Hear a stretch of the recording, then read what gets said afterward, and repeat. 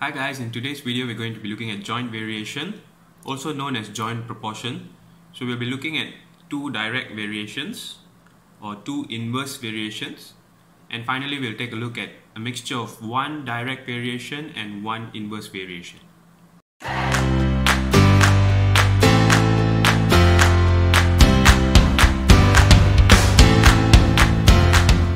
In joint variation, we say that when a quantity y varies directly or inversely as more than one other quantity, this is when we call it a joint variation. It is joint with more than one other quantity.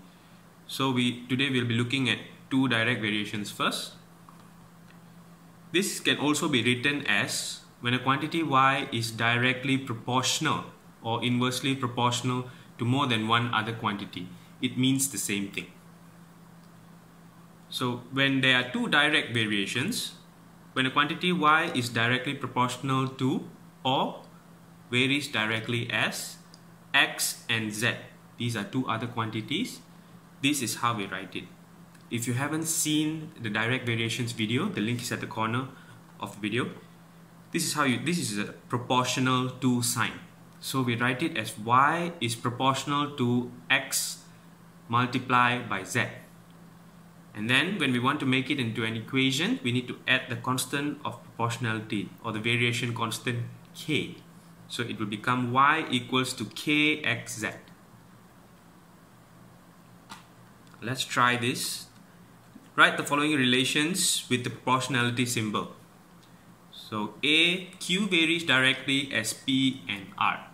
So in a direct variation, we just have to write proportional to p times r. Y is proportional to p times r. X is directly proportional to a squared and k cubed.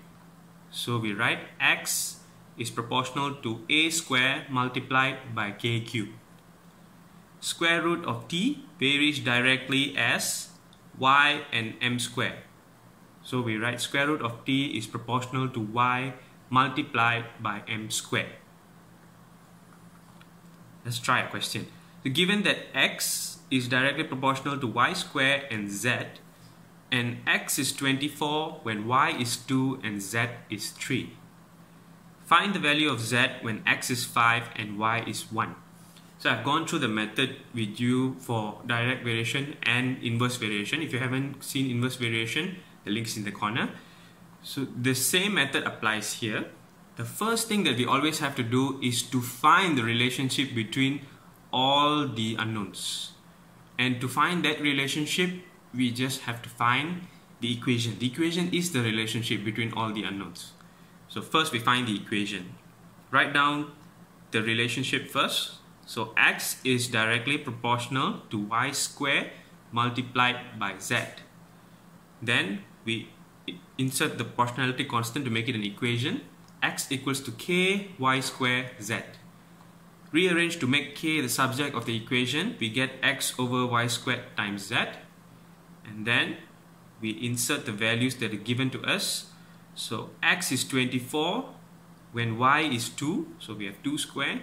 And z is 3 times 3. Now the answer you should get is k is equals to 2. Once we get the value of k, we can substitute it back into the original equation. And so we get x is equals to 2y squared z. Now this is the relationship that we are looking for. Now we can solve other questions. So find the value of z when x is 5 and y is 1. So we use the equation that we just found. We substitute the values of x and y that's given to us. So rearrange to make z the subject of the equation because we want to find the value of z. Substitute the values of x is 5 and y is 1, and the answer we should get is 2.5. Now what about two inverse variations? So when a quantity y is inversely proportional or varies inversely as x and z, we write it as y is proportional to 1 over x multiplied by z. So as long as it's inversely proportional, we will write the values, the unknowns, we will write the unknowns in the denominator. That's how it works. If it's directly proportional, we write it as a numerator of the fraction. on the other side of the proportionality. So if it is inversely proportional, it is the denominator of the fraction. So when we want to make it into an equation, we have to add the variation constant or proportionality constant k, and it becomes y equals to k over xz. Once we find this, we need to find the value of k. Let's try this. So write the following relations with the proportionality symbol. Q varies inversely as P and R. The moment you see inversely, you know that these belong in the denominator. So we got y is proportional to 1 over PR. And x is inversely proportional to a square and k cube. So we get x proportional to 1 over a square times k cube. Square root of t varies inversely as y and m square. So square root of t proportional to 1 over y times m square. Let's try a question. So given that x is inversely proportional to y square and z cube, and x is 1 when y is 3 and z is 2. So as always, the first thing you always do is find the relationship between all the unknowns in the form of an equation. Find the value of z when x is 9 and y is 1. So first we need to get our equation. Write down the proportionality. X is proportional to 1 over y square and z cube because it is inversely proportional. Then we add the proportionality constant to make it an equation. So we get x equals to k over y square z cube. Rearrange to make k the subject of the equation. We get k equals to x times y square times z cube. Substitute the values that were given to us. So x is 1, y is 3, 3 squared, and z is 2, 2 cubed. So here we should get 72. Once you find the value of k, substitute back into the original equation and we get x equals to 72 over y square z cubed. Once we have our equation here relating all the unknowns, we can solve for other unknowns. And we write the equation, make z cubed the subject of the equation because later we want to find the value of z. And then we substitute the values of x equals to 9 and y equals to 1. And what we get is 8. So when we want to find z, we need to cube root both sides. So z is equals to cube root of 8, which is equals to 2.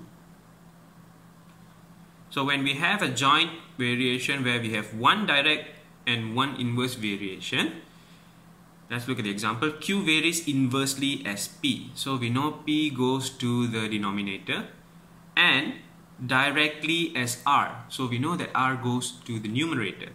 So we get Y is proportional to R because it's directly over P because it's inversely as P. This is how we do it. So X is inversely proportional to A square and directly proportional to K square. So inversely proportional to A square goes to the denominator, directly proportional to K cube. So K cube goes to the numerator. Y is proportional to K cube over A square. Square root of t varies directly as y. If it varies directly, y is going to go to the numerator, and inversely as m square. So m square will be the denominator. So square root of t is proportional to y over m square. Given that x square is directly proportional to y and inversely proportional to the square root of z, and x is 3 when y is 2 and z is 16. Find the value of y when x is 3 and z is 36. Whenever we want to solve anything, we need to find the equation first, always. So let's do the variation. X squared is proportional to y over square root of z because it is inversely proportional to square root of z, directly proportional to y. Then we add the proportionality constant k. Once we want to find the value of k, rearrange to make k the subject, substitute the values of z. Z is 36, Z is 16, sorry, and X is 3, Y is 2. And we should get the value K is equals to 18. Once we get K is 18, we substitute back into the equation. Now we have our equation. X squared equals to 18Y over square root of Z. And now we can solve for the value of Y. So to find the value of Y, we make Y the subject of the equation. So Y will be equals to, we substitute the values of z and x into the equation, Z is 36 and X is 3. And we should get Y is equals to 3.